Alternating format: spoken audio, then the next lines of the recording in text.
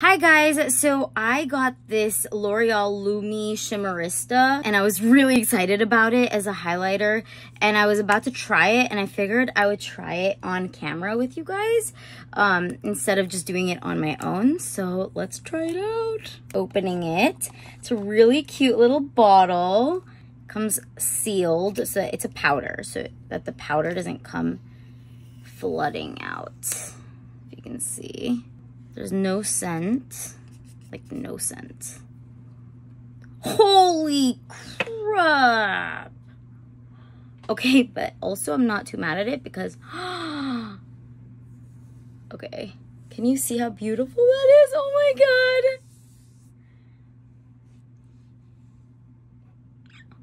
God. Can I put that on my face now? Wait, I need a brush. I'm just gonna take it from my hand.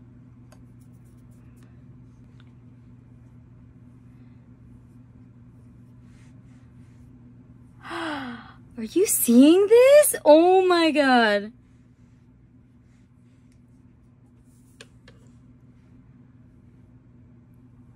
That is beautiful.